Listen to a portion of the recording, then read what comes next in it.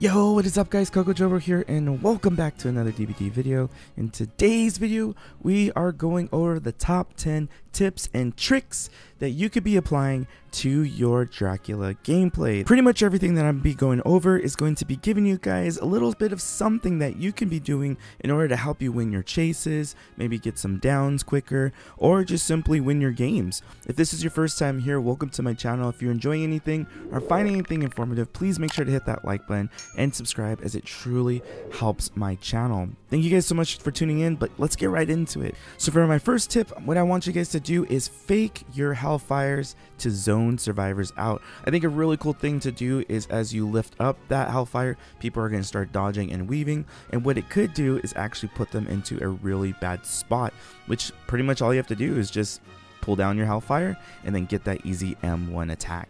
Another quick tip that I want to do is number 2. If there is a crack, you can attack. Ayo.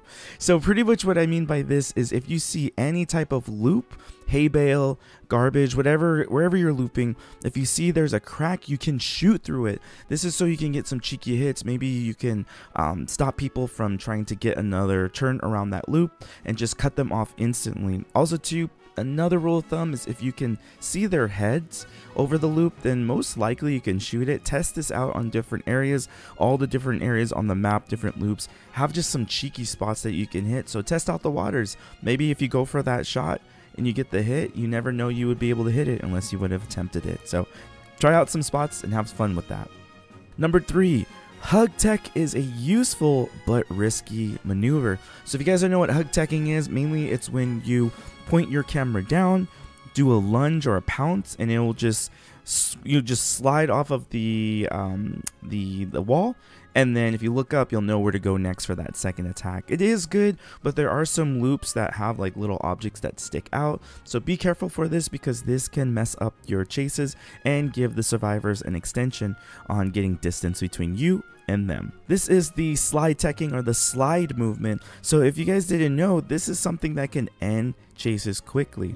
So what I would recommend is, if you know a loop it has a certain funnel or a certain way, what you could do is pre-fire that pounce attack, do a 180 around a corner, and you should be able to get some really good hits. I have a video out on that. The slide movement is really strong. Check out that video. I think you guys will totally have a blast with those attacks. Number 5, bounce off of walls to make your second pounce come out faster. So again, just bouncing off, a little pun intended, bouncing off of number 4. If you are able to cut down the chase quickly, you can bounce off a wall and then hit someone quicker. So everyone's used to the pounce timing. It'll go you'll pounce and then another one, but you can actually make it come out faster by hitting a wall, and then you'll be able to, if you have a fast enough reaction time, be able to attack the survivor before they get to a window or another vault location. It's really good. Try to use that just to end chases quicker. Number 6, leave pallets down if you need an extra vault location to fly to. So this is really cool for bat form. A lot of locations are just a vault, or maybe it is a pallet, maybe it is a god pallet and you want to get rid of it. What's really cool is you can leave that down, especially on maps kind of like the D&D map. You can be downstairs, and if you left something upstairs, or even if it's just maps that have multi-levels, you can leave it there so that you can just cut some time down by just teleporting right upstairs or downstairs to get your chases going quicker. What's really nice about this is, if you also use the purple add-ons, it's called the Lapis and the Lapis and the Medusa, you can slow down survivors when you teleport, and you can also block vault locations, window vault locations, to be able to get an easy hit and end your chases quicker. Number 7, this is a really good tip for bat form. I see a lot of people getting lost. Once the scratch marks stop, immediately transform into the vampire or the wolf form.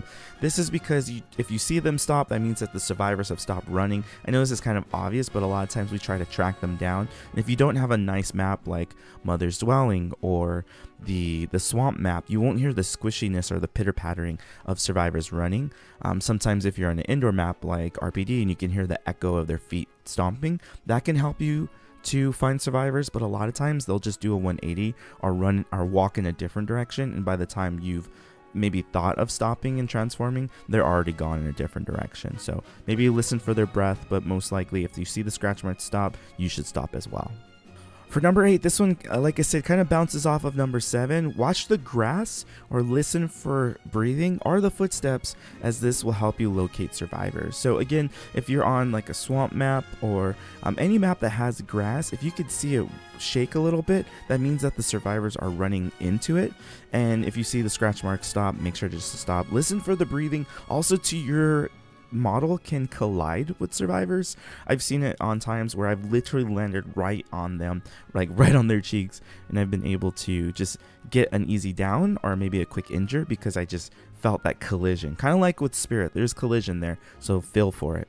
Number 9 goes with my personal experience with chases, and it's finding the ultimate way or the optimal way of chasing survivors. So how it starts for me is I start in bat mode. Instantly, once I see where they're located, or if I hear them on the gen, I switch to vampire, I attack, and then I switch to wolf form. This is because wolf form, you can see the blood more brighter, and you can see scratch marks more thicker, and you get scent orbs. So it's a really good way to first get that first hit with vampire, or maybe use your hellfire, then switch to wolf mode, then you can get like a pounce, but it just allows you to locate survivors quicker. And then after that, if they do, or if you're able to get a hit on them and they run away, or maybe they use dead hard something, then use bat form to catch up to them, because you're faster in bat form, and then you can switch into your 2 forms to finish out the chase. And number 10 is just a simple overall like rule of thumb, what you should be doing when you are going after survivors. So like I mentioned earlier, if there's a short height loop, like a waist high loop to you, use your hellfire. If they are just a W gamer, use your pounce. And if you need to get around the map faster, or if you need to just gain some distance, spam your teleport ability. This is really good, especially if it's just a little teleport. Anything helps, because you do go at 10 meters per second versus your 44.6 or 4.8 meters per second when you are in vampire or in wolf form with the haste. This is just really good because, again, this game is all about timing, and if you waste time, that gives survivors more time to do generators safely. And if you're not keeping up the pressure, whether you're chasing someone, hooking someone, downing someone, getting on gens, getting them away from your hooks, getting them away from your gens, anything you can do to gain you an advantage. If you're not doing anything, you're wasting time, and thus you're going to lose your games. But if you're doing any of these top 10 tips, I think these will all help you out to gain an advantage in the game besides your perks, so that you can win your matches. So yeah, those are my top 10 tips on how to improve your Dracula gameplay. If you guys found any of this helpful or informative, please make sure to hit that like button and subscribe. If you guys also want me to do maybe a top 10 advanced tips for advanced gameplay on Dracula, make sure to hit that like button, as that'll let me know you guys want to see that. But again, if you guys need anything else, a killer guide, any crazy different builds, we have tons of those on my channel, so make sure to check those out. But thank you guys so much again for watching. Stay positive, stay safe, guys. Have fun out there, and I'll see you guys in the fog. Take care, everybody.